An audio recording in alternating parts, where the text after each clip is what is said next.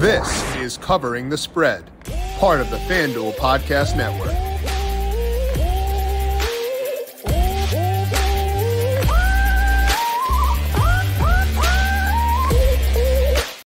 Super Bowl 57 is all set. We have got the Eagles facing off with the Chiefs in Super Bowl 57 coming up in just 13 days, which means we have 13 days to pick apart both these teams, analyze every which side of this game, and get you set for what should be, I think, a pretty fun game. And I'm excited for this one. We're going to break down what my numbers say. The first look at Super Bowl 57 breakdown, what my numbers say compared to the betting markets over at FanDuel Sportsbook. We've already seen a lot of movement in those markets already, similar to what we saw last week. So I think it'll be a fun one. We'll recap last week as well and get you a first look to lock in those initial bets for this year's big game. This is Covering the Spread right here on the FanDuel Podcast Network and numberFire.com. My name is Jim Sanas. I am a senior writer and analyst for numberFire.com. Here, like I said, to give my first look at Super Bowl 57, breaking down what my numbers say about Chiefs versus Eagles relative to the market. There is a money line I like in this game. We're going to break down that, the adjustments I'm making to account for the Chiefs' health, and much more to get you ready for this game. Before I dive in, though, do want to give you a quick reminder to make sure you are subscribed to Covering the Spread, because we had this first look for today. The rest of the week, though, a lot of other sports discussion. We've got some PGA coming up. We've got NBA, NHL. I'll sneak in some NASCAR. I promise I'll plug it at the end of the show so you're not subjected to it if you don't want to listen to it. We'll talk about the clash there. Also, EPL coming up on Friday. So a big week here on the show. Then next week, we're going to have a lot of Super Bowl stuff coming your way. Breaking down props, breaking down the game, matchups, stuff like that. And all that will be in this exact same feed and up on the FanDuel YouTube page. So search for Covering the Spread wherever you get your podcasts. Hit subscribe there. And also, if you want the video version, check us out over on the FanDuel YouTube page. Thank you to those of you who have subscribed already this year. The only app you need at your Super Bowl party is FanDuel, America's #1 sportsbook. Download FanDuel now. 57 with a no-sweat first bet. You'll get up to $3,000 back in bonus bets if your first bet doesn't win. FanDuel lets you bet on everything from the money line to point spreads to who will score a touchdown, all in a top-rated sportsbook that is safe, secure, and super easy to use. Best of all, you can get paid your winnings instantly. So join FanDuel today to claim your no-sweat first bet on Super Bowl 57. Make every moment more. FanDuel, official sportsbook partner of the NFL. Must be 21 plus and present in select states. First online real money wager only. $10 deposit required. Refund issued is non-withdrawable bonus bets that expire in 14 days. Restrictions apply. See terms at FanDuel.com/sportsbook. Gambling problem? Call 1-800-GAMBLER or visit FanDuel.com/RG. In Arizona, 1-800-NEXT-STEP or text NEXT STEP to 53342. In Connecticut, 1-888-789-7777 or visit ccpg.org/chat. In Indiana, 1-800-9-WITH-IT. In Kansas and Wyoming, 1-800-522-4700, or in Kansas, ksgamblinghelp.com. Louisiana, 1-877-770-STOP. In Maryland, mdgamblinghelp.org. In New York, 1-877-HOPE-NY or text HOPE-NY. In West Virginia, go to 1-800-GAMBLER.net. Now let's dig in here to Super Bowl 57 breakdown, what we're seeing here. And this matchup is a really fun one because the Chiefs yesterday had a 62% success rate on late downs. And obviously you can talk about, hey, they got an extra third down, stuff like that. The referee stuff happens, it happens every single way. Happened to go against the Bengals a couple of times in key spots yesterday. But overall, the Chiefs yesterday, 62% success rate on late downs. The league averages here is 44%. So the Chiefs were cooking even with a hobbled quarterback in Patrick Mahomes and 3 injured wide receivers. So 62% yesterday, league average 44%. For the full season, including playoffs, the Chiefs' late down success rate is now 52.94%. That is the best mark in the league by a full percentage point. There's only one team in the league within 1.5 percentage points of them, and that team is the Eagles. So when I run my new models power rankings this year with no adjustments, these wind up being the best two teams, the best team in the AFC versus the best team in the NFC. And what more could you ask for? You get two really fun offenses, two good enough defenses. At least the Eagles is good enough. Chiefs can be, up and down for sure. But we get the best team in the AFC versus the best team in the NFC. I don't really think we can complain too much about that. So we now turn toward the market. Right now, FanDuel has a total in this game at 49.5. The spread is Eagles minus 1.5 with minus 118 on the 1.5. So it seems like we're more likely to get that to 2 than to get that down to 1 or anything like that. Eagles money line is minus 126. The Chiefs are at plus 108. So it's a relatively even game that features a lot of points and favors the Eagles. So where do my numbers line up relative to those markets?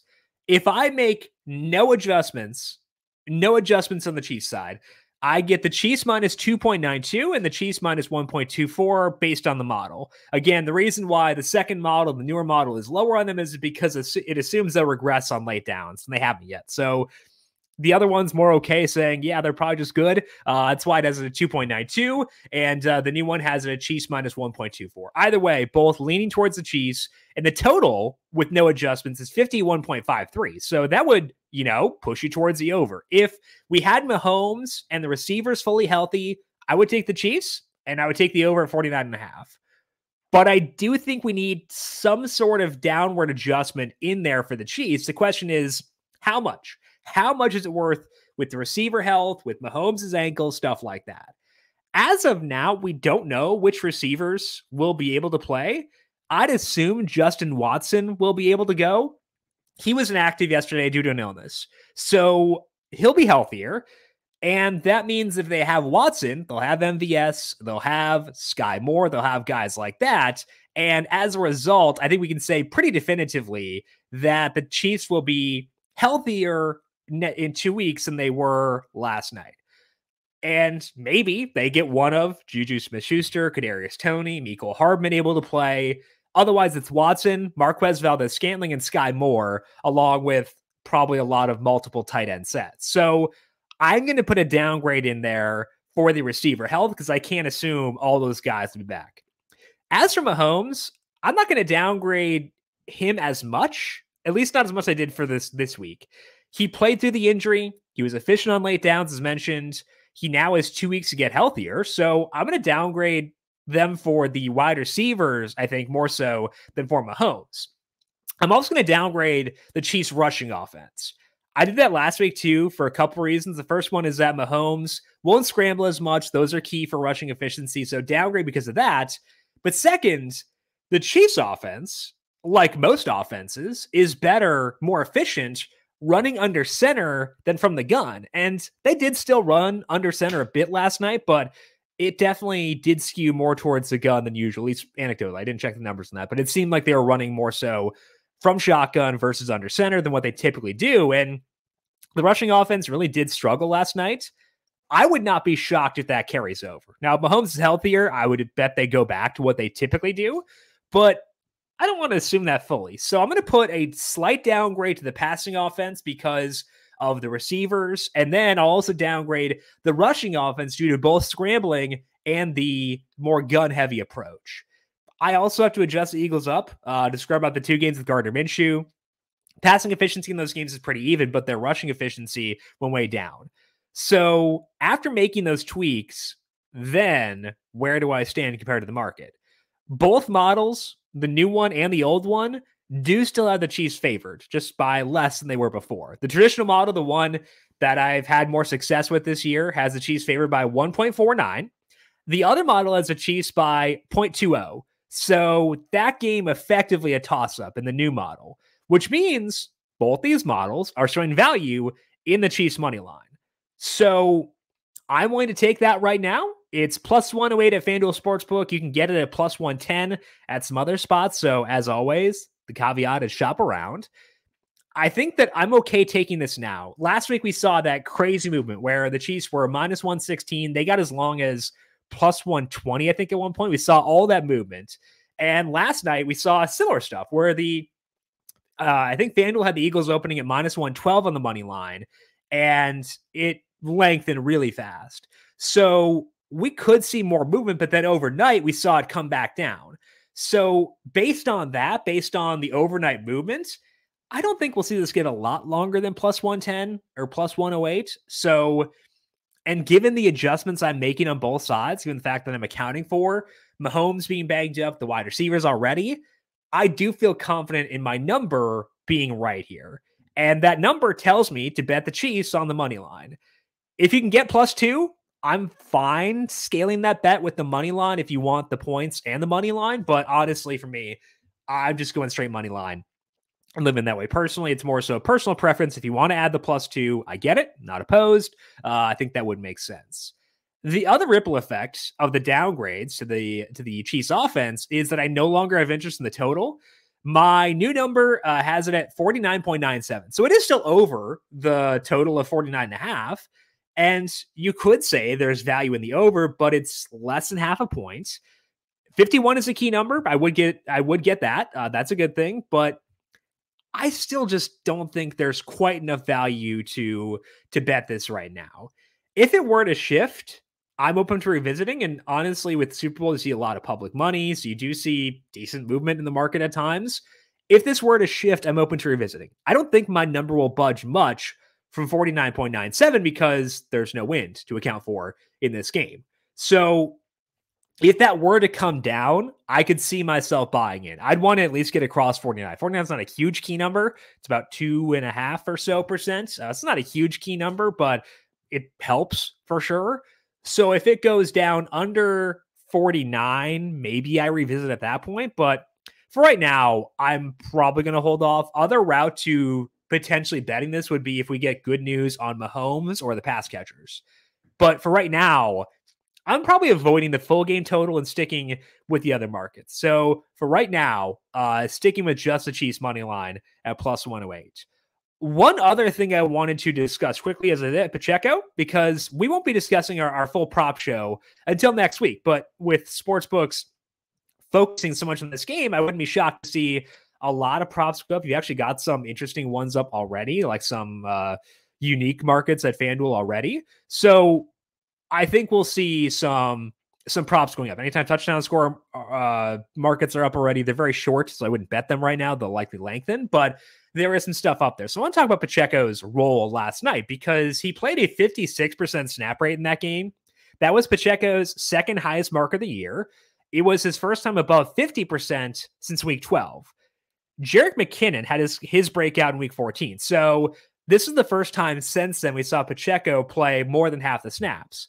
Pacheco is less efficient running from shotgun than under center, but he's a lot better out of shotgun than McKinnon is. So if they decide to go with a shotgun heavy offense again, that would be a good thing for Pacheco. So that's a positive there. He also had 6 targets in this game, which doubled his previous high. So I would take a long look at Pacheco's rushing plus receiving number once that's up. It is not up as of right now, but once it is up, I'd check that out. His anytime touchdown prop is plus 115. Nope. I think that's too short, but I think that market entirely will lengthen at some point. So not there now, but we'll check it out later. And then finally, I would at least give some thoughts. I don't tend to bet MVP markets because the hold on them tends to be prohibitive. But if you're in a state that allows betting MVP markets, I don't think Pacheco at 50-1 is like the dumbest thing I've ever seen. He's the same odds as Darius Slay. Darius Slay's a great football player, but he's a defensive player. Hassan Reddick's at 50-1 too. He's the same odds as Jerick McKinnon, despite having a lot more of a role than him last night. So if I were to bet an MVP, which I, again, have not and likely will not, I would lean towards Pacheco 50-1 for Super Bowl MVP. I'm sure a lot of you having like Damian Williams flashbacks to that 49ers Super Bowl where he probably should have won it and didn't. But I think Pacheco is undervalued there. So he's the guy I'm looking at primarily for props as someone who could be undervalued in the market once props initially go up. Again, not the anytime touchdown market. That number is too short for me, but other spots, rushing plus receiving, maybe some pass catching props, Pacheco will be the first guy I am turning to there. So we'll have plenty of coverage around this game in the week coming up. Going to be a fun one for sure. Next week will be our primary Super Bowl focus, but hopefully this gives you a good palate cleanser to get your chops wet before we dive in the full prop offerings. Now, before we wrap up for today, got to go back into last week and recap what went down here on the show. Of course, my two bets from the Tuesday or Monday show last week were the two money lines. I had the 49ers at plus 122 and the Chiefs at minus 116. 49ers moved against me the entire week, closed around 134, I believe.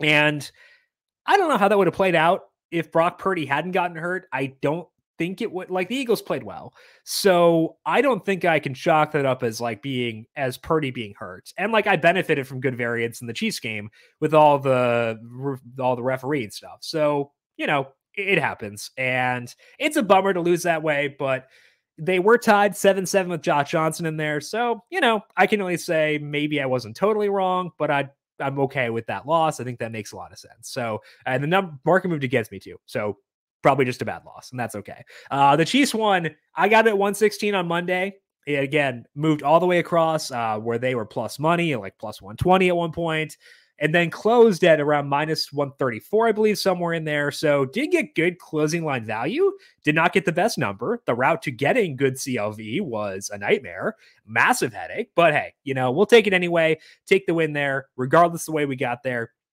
And have that. The other one I mentioned, this is more of a Thursday and Friday thing. Thursday, I mentioned with Ryan, we were talking that if the total or if the wind speed got up another degree, another mile per hour, I'd show value in the under for 49ers and Eagles. It did go up, finished at 12 miles per hour. So I wanted taking the under. I had it at 44.5, and it was at 46.5 at that time. Closed at 45.5, and the under hit there pretty easily. So it depends if you were listening on Thursday, Friday. I'm not going to count that as like an official recommendation because it was mentioned in passing on Thursday, Friday, but did go 1-1 on the official ones, and then had the under for 49ers versus Eagles as well. Speaking of Ryan, that's Ryan Williams. Check him out on Twitter at RyanAlexander_W. He was our guest on Thursday for the full NFL preview. Ryan 3-5 on the week. He had the Chiefs +1 when we talked about it on Thursday morning. He had a Travis Kelce anytime touchdown to even money. That one hits. And then he had Samaje Perine over 2.5 receptions at +116. Perine finished with just 4 yards, but had 3 receptions. So hitting all 3 of those. The misses for Ryan were the 49ers +126. He was on board with me there. He had the over for Eagles 49ers at 46.5. He had Deebo Samuel over 20.5 rushing yards. Again, uncertain how much of that had to play into the Purdy injury because Deebo had 6 rushing attempts, but there was no effectiveness on them because they didn't have to worry about the pass. So that hurt there. He had Jalen Hurts throw a pick at +102 and Hurts over 1.5 passing touchdowns at +108.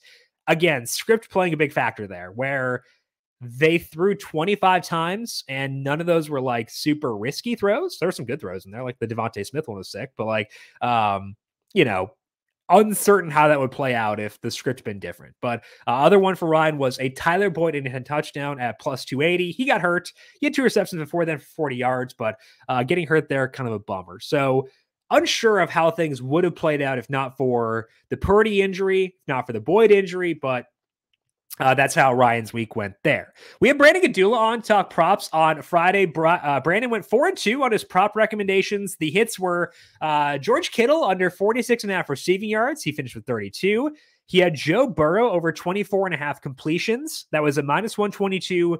Burrow finished with 26 there. Brandon had Kadarius Toney under 35.5 receiving yards. He got hurt and had, I think, like 17 or so. So as always, injuries go both ways. You're allowed to bet unders too. He did with Kadarius Toney. That one worked out for him. And then the other one was Brandon also had a Kelce touchdown at -105. Anytime touchdown there. So both Brandon and Ryan hitting on that one. Misses for Brandon were Purdy over 7.5 rushing yards.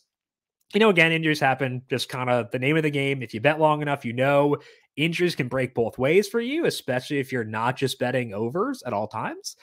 So that can definitely happen. And then A.J. Brown, anytime touchdown at +155, the other one in there for Brandon, as it was primarily rushing touchdowns for the Eagles in this game. So 4-2 week for Brandon on props. Other one we had last week was Brandon talking PGA for the Farmers Insurance Open. He went 2-2. The hits were Sung Jae Im to be the top Asian player. He was plus 230, beat out Hideki Matsuyama by I think 2 strokes that one. Sung Jae finished 5th and Hideki was like 9th or so. So good hit there. Other one was a dead heat. Dean Burmester was top South African at plus 170. He tied with Dylan Fratelli. So dead heat rules apply there. It's not a full win at plus 170, but still getting some money back in there with that one. Misses for Brandon were the 2 outrights. He had Will Zalatoris at 14-1, Xander Schauffele at 11-1 to win. And it was Max Homa, fun guy to follow on Twitter, rallying to win that event. I saw someone who had a Sam Ryder ticket at 300-1 trying to decide if they're going to cash out. I hope they did. Get your money there. But Max Homa, fun guy to root for, good win for him, and good week overall for Brandon across both PGA and the NFL. Find Brandon on Twitter at Gadula13. Check out his golf work over at numberFire. We'll also talk some PGA this week over on our DFS show, the Heat Check Fantasy Podcast, and here tomorrow on Covering the Spread. Speaking of which, that is all that we have here for today. PGA coming up this week, NBA, NHL, EPA, NASCAR, all in the same feed, setting up for next week to talk more Super Bowl props and much more to get you set for Super Bowl 57 between the Chiefs and the Eagles. Make sure you are subscribed to Covering the Spread wherever you get your podcasts to get these as they are posted to get those best numbers before markets shift after we discuss them here on the show. And also check out the FanDuel YouTube page if you want the video version of these shows. If you've got any questions for me, I am on Twitter at Jim Sannes, JIMSANNES. You can also follow the FanDuel Podcast Network at FanDuel Podcast. I want to thank you all for tuning in for today. Hope you enjoyed the conference championship games. I hope you had a profitable week. We'll talk to you once again tomorrow to get set for the AT&T, I think it's Pebble Beach next week for PGA. We'll talk to Brandon about that tomorrow and confirm exactly which event it is. This has been Covering the Spread right here on the FanDuel Podcast Network.